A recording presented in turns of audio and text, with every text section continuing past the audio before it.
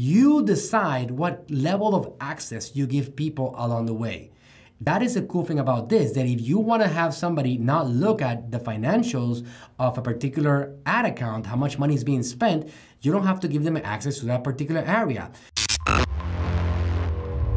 Let's talk about what is this business manager, what is the overview of it, and everything that you can do on it, because this particular tool was recently revamped at the beginning of 2018, and they have made it much better, much simpler to utilize, and way more powerful and more effective. And there's some cool things that I want to show you guys about it, okay? So for example, here, if you go to business.facebook.com, I'm gonna go from the start, you can see that I have two business managers right here. Now, if you want to create a business manager, then you're gonna do the same thing. Let's say that you haven't done it yet. Well, you're gonna just basically go here, business.facebook.com, and you're gonna select the option that says create a business. And over here is gonna give you an option, and you wanna just create a new account. And here, you're going to name it correctly. Now, this is important to understand. The name of your business manager can be updated in the future, but you wanna name it correctly from the start. It doesn't really matter to your audience, to the public, because this is not a public name. The name of your business manager is only going to be seen by people that are a part of your company or people that you bring in to help you in the company. For example, a partner, another agency, a future employee, or those people that are gonna help you with a freelance project along the way or whatever it is that you need, they're going to see that name of that business. So as Facebook states, the name of your business manager should be the name that more accurately represents your business. If you have a brand called XYZ, well, think about what is your LLC? What is your corporation name? Is there any corporation name? If not, you can put on the name of the entire brand and then update it along the way if you're gonna add more products and you wanna just have a bigger name that encompasses all of it. It's not that significant, but just put a name on it that communicates what this business manager is going to be about. Your business email. This is a consistent, common question that occurs when it comes to Facebook advertising, business manager, and everything about this. You can use now your business email. For example, in my case, if I use Manuel at manuelsuarez.com, or I can use my personal email, whatever it is going to be fine with them. Now, Facebook doesn't require that you use only the actual Facebook email. So you can just, for example, somebody that doesn't have a Facebook account, you can invite them into Business Manager and they're gonna get an invitation into Business Manager and they can go in there and be a part of your Business Manager without them having to use their personal profile in connection with that particular Business Manager. So it's more professional, right? It doesn't require people to now use their own Facebook email. You can use it if you want, but you can use your business email just for the setup of the business manager in itself. This is gonna be the main email. When you create the account, this is gonna be the main email for your communications with Facebook. So they're gonna send you notifications in there, something that could be adjusted along the way. But that's gonna be the primary communication that they're gonna have with you directly for anything concerning the business manager. So for example here, it says this should be the one you use to conduct company business. We'll send notifications about your business to this email, okay? So once you create this account, let me give you a quick heads up on this. You are only allowed to have 2 business managers. So let's say that you wanna have one business manager for a brand that has several different brands, for a company that has like 4 or 5 different brands, or just for one particular one. And then you also, since you're becoming a ninja marketer, you want to generate an extra source of income and you wanna build like an agency type. Well, you can create a second business manager, which is an agency business manager. For example, you can see right here, AGM Marketing, and you can see right here, FB Masters Course. Whatever it is, it's up to you. I didn't create a second business manager until I started this course. I didn't have the need for it. One single business manager has been enough for me to concentrate all my assets, all my staff, all my pages, everything that has to do with the actual Facebook ads world, Instagram ads world, messenger marketing, all of it is integrated into one single business manager. So go ahead and create yours now before we jump into the actual overview. If you want to go ahead and pause this video and just go and create it if you haven't done so yet. If you have created it, let's continue now and let's talk about once you open it up, what do you see on the actual dashboard? Okay, so I'm here in my dashboard, and one thing that is important to understand over here in this particular dashboard here that you see in front right now is that, do you see this search bar right here at the top? That search bar is really, really cool. It's a navigational bar that allows you to find anything on that particular business manager. I have been using it a lot recently, and it's getting better and better and better. So for example, if I have, in my case, that I have over 50 accounts, each of them individual brands and businesses and activities and things that we have going on, I can just jump straight into one of them right here. And once I search for it, it's gonna show up over here. Look at that, Facebook Masters promo. And then I even have a campaign. Look at this one. I can go to this one and I can jump straight into a campaign inside the ads manager. So that little feature right there is really, really cool. And you can start using that to find different things. Like even if I search for like an ad set, I can go over here and search for, or an audience, right? And a particular audience that I wanna get more data on, you can get anything on it, and also like tutorials, information, articles. So it's a great navigational search field for you to be able to find stuff about the business manager and also your assets on it, because in here you can search your pixels, your ad accounts, your employees, the history, articles, information, and all kinds of stuff. Now, going back to the business manager dashboard, that's something that I wanted to mention on the that is important, which is the navigational search, because it is getting better and better. But going back to it, it's important to note that basically there's two things here, okay? There's the menu at the top over here, top left, in which you can see a breakdown of the different areas. For example, frequently used. As Facebook sees you clicking more and more things, it's gonna know what are the areas that you click on the most, and then it's gonna have the planning section, create and manage, measure and report, assets, and settings. Don't worry about it. We're gonna get to them slowly. But here, the first thing that I wanted to show you guys is that in order for you to get this set up correctly, which we're gonna go step by step through, you wanna click on the business settings over here. You guys see that over here? Business settings. That takes you to the dashboard of the overall settings for the business manager, okay? And for all of it. Again, business manager is above all of it. It's above the ad accounts, it's above the pages, the pixels. It's basically where you put everything in it. So in here, for example, we have the left navigational column. This navigational column is composed of several areas. I'm gonna close them up over here so you can see what they are. So we have users, accounts, data sources, brand safety, integrations, and then we have all the other setup areas on the business manager. Payments, security center, requests, notifications, business info, setup guide. All this has a lot of value, and I'm gonna explain to you guys each of them and what they mean and how you need to set them up and how you can use them to get better organization on your business manager. So let's start with users. If I open this up over here, it opens up two options, people and partners. Now, people speaks for itself. People are individuals that you want to bring into your business manager, and you want to assign different assets, different pages, different ad accounts, or you want to give them control to all of it. You decide what level of access you give people along the way. That is the cool thing about this, that if you want to have somebody not look at the financials of a particular ad account, how much money is being spent, you don't have to give them access to that particular area. If you just want to create a moderator on a Facebook page, you can go ahead and create it right here. And it's very simple. Once you're here on people, you select add, and then over here, you're gonna be able to select if you wanna give employee access or you wanna give them admin access. And Facebook actually wants to make sure that you give them the right access. Don't give anybody admin access that you don't have to give them access to. Keep in mind, it's for example, like let's say that you have a safe deposit at your office. Well, you're only gonna give that access or that code to somebody that you really trust.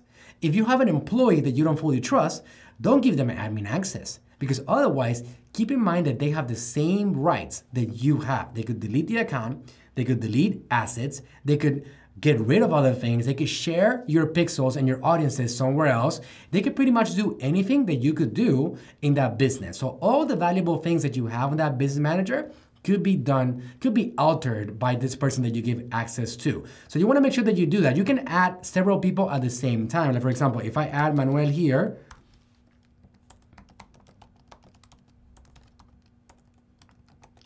let's say that I want to add one of my other staff, Jet, and I want to add Jorge.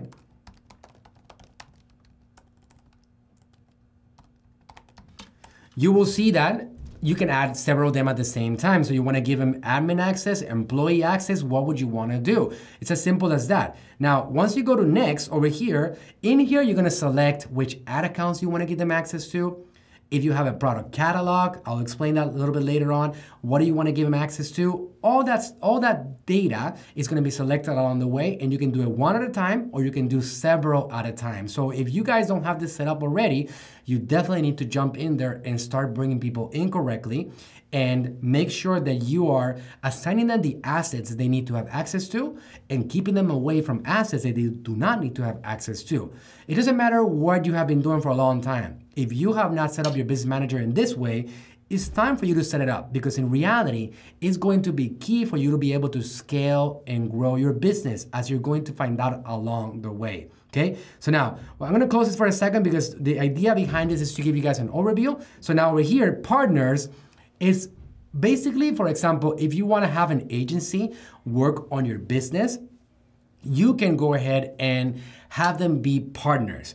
All they have to do is give you their business ID, and then you can actually bring them in as partners and assign individual assets. For example, right now, we are promoting some mini courses, training that I have going on. I have some people that are becoming partners of only my pixel, so I can give them access to being able to generate conversions on the website where people are doing the mini courses training. So I make them partners. What do? I simply get their business ID, and I just go ahead and add over here the business ID. And once you add it in there, then I select which assets I want to give them access to. Do I want to give them access to a pixel or a Facebook page or an ad account? Or what do I want to give them access to? Or the whole business manager? It depends on what you want them to control and be able to see. Once you make somebody a partner, you allow them to use that particular asset in the same way that you can use that asset, okay? That's basically what assigning a partner is all about. So for example, an agency, an actual other company that you're working with, let's say, to give you an example, that you will have hired an influencer, okay? And this influencer is going to do influencer marketing for you. Now, then because you're going to exchange financial agreements with this person so they can promote your brand. Well, how about if they have their own business manager and they make you a partner of their Facebook pixel? So now you can promote your products to their audiences that are visiting their website. It's really cool. So you don't have to get access to a business manager. All they gotta do is assign you as a partner to their pixel, their website traffic. So that's some of the things that you can do once you have a Facebook business partner on that particular asset. Different than an employee. If you have a person over here, a people, the people option is either gonna be an employee that works for you or somebody that is actually maybe somebody really close to you that works in your company, that you have an internal partner to the company, not an external one. Does that make sense? That's how you do that. Okay, so we're gonna go to the next one over here. This one over here, the one that says accounts, when you click it, when you open it, it opens up all these options over here. We got pages, ad accounts, apps, Instagram accounts, projects. That's a lot of power right there. That's where a lot of the magic of the business manager happens. Why? Because when you have pages over here, you can add all the pages that you want. You can request access to them. You can claim a page, or you can create new ones. For example, if I select add over here, it's gonna tell me, what do you wanna do? Do you wanna add a page? Do you wanna request access to a page? Or do you wanna create a new page? We're gonna be covering some more of this later on, but for example, if you don't have a page, well, it's very simple. You're gonna add a page. If you are going to advertise on behalf of an agency, what are you gonna request access to a page? If you're going to basically just create a new page because you don't have a page. I'm sorry, I mixed that up. But if you're going to create a new page, the option create a new page is very clear. The add a page option is an option for, so let's say that just to show you how simple this is, I'm going to add a page that I know that I am an admin for. So once I select add a page right here, it opens up this window and I can just type the name of the page and it's going to actually pull it in. Now, if you have the link for the page, you can also put the link URL in here and it's also going to be able to pull it in. So in this case, let's see if we do this. Facebook Masters, FB Masters. It's a page that I know that I created just to show you guys some things over here. And let's see, over here you guys can see it that immediately was pulled in by the platform. And I'm gonna go and select add a page and check it out. Add FB Masters course. Since you're already page admin on this page, your request was approved automatically. So if you're an admin, it's not even going to go through any other process. It's gonna automatically approve it. And now, once you go to your pages over here, you're gonna see the Facebook Masters course page in this place, okay? So it's very simple to get this done just like that, okay? Now, one thing that, that's what you wanna do. So either you create it, or you add it, or you request access to it. The requesting the access to it is usually done if you're an agency and you wanna allow permission to work on it. And then once you request the access to it, it's going to ask you what type of request you wanna access. Like, do you wanna be an admin, an editor, a moderator? There's many things that you can do on a Facebook page. So you wanna ask for the actual correct permission. For example, here, if we request access to a page, let's type one particular page. This is one that I know we own I own this particular page, but this is my dad's diabetes channel, okay? Over here, you wanna select which option you want to get access to. You wanna be a page admin that handles all of it, an editor, moderator, advertiser, or analyst. The analyst only looks at insights, branded content settings, and see which admin created a post or comment. Other than that, they don't get access to be able to create posts, to advertise, to moderate, to delete comments, or any of that stuff. If you are an agency, you have to get access to either page admin or page editor. Otherwise, you're not gonna be able to do a lot and you're gonna be quite limited. So either editor or admin. Ideally admin, you get the whole thing, and if they trust you, they're gonna give you rights as an admin, okay? So that's how you request access to a page. Once you request it, somebody's gonna get a notification. You guys see this notification window over here? In their business manager or on their Facebook page, they're gonna see a notification window that's gonna tell them what is the request. And not only that, actually an even simpler way for them to see that is that over here, going back to the business manager over here, there is an option over here that's called request. In here, you will be able to see if you are receiving requests, what companies are requesting from you. If you're an agency and you requested access to a page, an ad account, a pixel, you can actually go ahead and ask them to go to the request tab and just go ahead and approve you there instantly. Super, super simple, okay? So that's when it comes to pages, it's very simple. Make sure that you bring them all in. It's pretty much unlimited. You can create new pages directly from the business manager. You can add a page or you can request access to them. The same exact process applies to the ad accounts. Guys, what is an ad account? The ad account is how you advertise. It's an account for advertising. If you have 7 brands, you should have 7 ad accounts. If you have 1 brand, you should have 1 ad account. There is no reason to have more than 1 ad account per brand. In it, you can do everything. For example, if I go over here and I search the business for the promo account, Facebook Masters promo ad account, it opens up my ad account for the Facebook Masters promos. You can see right here, there's gonna be a drop down on all the different ad accounts that you own, but you can access them directly from 2 places, okay? Just going back over here, you can search for the particular ad account that you wanna access, or you can go ahead and go to the business settings and go to Ads Manager. Ads Manager also does the same thing. It opens up all the ad accounts that you have in that particular business manager. So if you don't have this set up also, it's very simple to set them up in here through the business manager. At this particular level over here, you're gonna have the options to add an account, request access to an account, or create a new ad account. As you can see, it is exactly the same thing as pages.